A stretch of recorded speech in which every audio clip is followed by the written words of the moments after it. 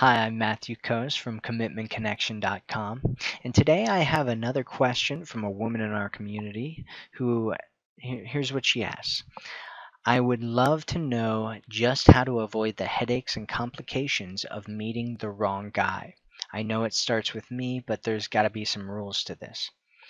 Um, I think what you're asking me is how do I avoid getting into a relationship with the wrong guy? Because there are only, if you're looking for the right guy, there's probably a lot more wrong guys out there. I mean, lots and lots and lots more wrong guys out there. So, the more attractive you are as a person, the more men are going to approach you and the more wrong guys you're going to meet. And so really you can't really avoid meeting the wrong guys, but what you can do is avoid accepting the wrong guys into your life and avoid accepting the wrong guys into the relationship. Most of the women that I know who who meet the right guy, it's not because they somehow avoid meeting the wrong guys. It's because um, when they meet a guy who's not right for them,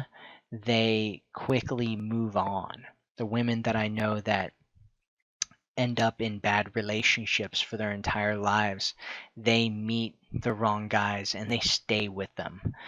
The women that I know that get into great relationships, they meet the wrong guys and they quickly move on.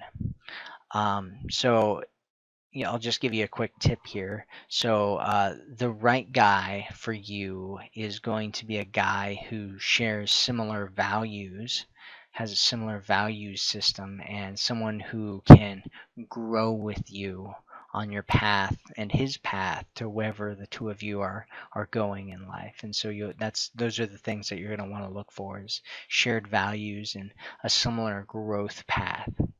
So that's it for this video. If you want more information on how to attract a quality man into a committed, lasting relationship, make sure you subscribe to my YouTube channel.